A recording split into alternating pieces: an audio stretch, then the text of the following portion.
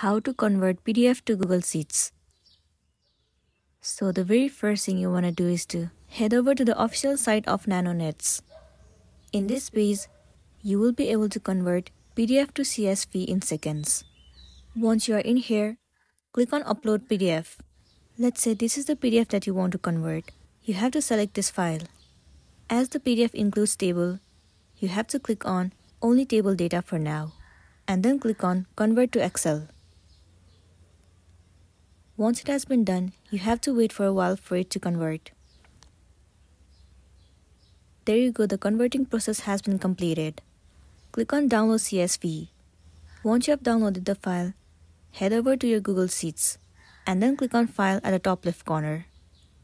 Click on Import. Select the CSV file that you have saved. It will start to upload on your Google Sheet. Once again, tap on Import Data.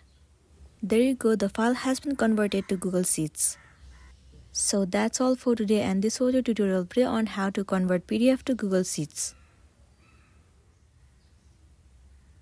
Make sure to smash the like button and consider subscribing if you found this video helpful.